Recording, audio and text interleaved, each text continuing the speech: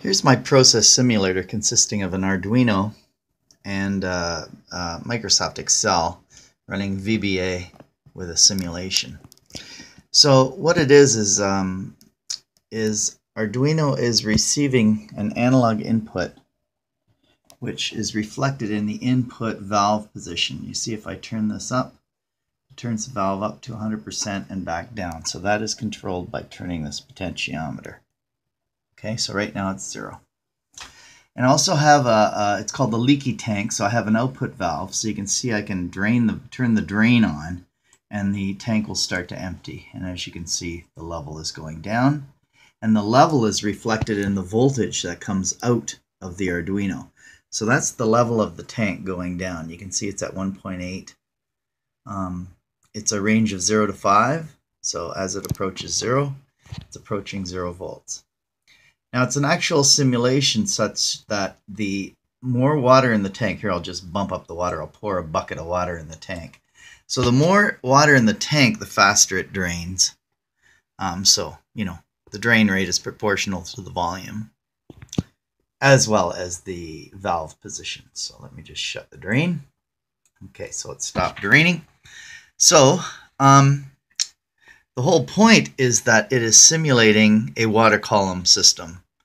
It receives an analog input, which is the input valve position. I'll turn that again, and you'll see if I turn that on, the water tank is filling now, and eventually the water tank will become full because that pot's cranked all the way up.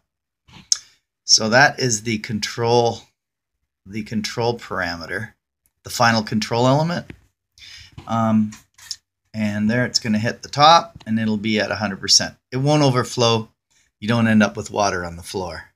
You can see the voltage going up. The process variable is the level, and the process variable is almost at 5 volts. It goes up to about 4.95. It's the maximum. So there it is. If I open up the drain valve now to 100%, the tank starts to drain. It will reach equilibrium at a certain point. I'm not sure if the drain valve is able to drain faster than 100% fill rate. I guess I could manually empty the valve. Let's do that. And we'll pull it down. Oh, it looks like, yes, it can drain faster than it can fill at 100%. Oh, no, there it is. It's coming up. So it will reach equilibrium at some point. So there you go. It all depends on the process. So it's reaching equilibrium. Looks like it's going to reach equilibrium at about 20, maybe 21%. You can see the voltage there is right now at 1 volt. So it's at 20%. So, 1 out of 5 is 20%. Okay. So that's a great simulation in order to allow students to hook up a PID controller and learn about tuning it. Instead of an actual process where you end up with water on the floor, we actually have a process simulation here.